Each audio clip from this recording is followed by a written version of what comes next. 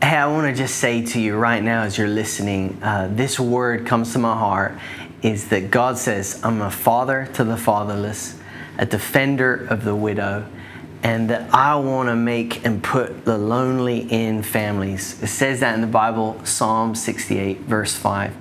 And I know that we're battling in a time of loneliness, of depression, of anxiety, of really just trying to figure out who we are. And Jesus is the one. He is going to transform your life. There's no amount of money or education or relationships or any kind of status that's going to cause you to be able to find that which you're really looking for.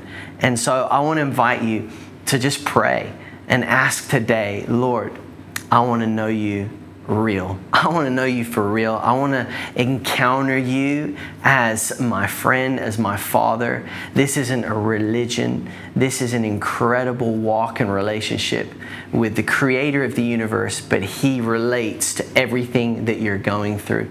And so again, wherever you're at right now, and whatever kind of just, maybe part of your journey, I want to invite you just to say, Lord, I want to encounter you. And he's so faithful to meet you right where you are. So bless you.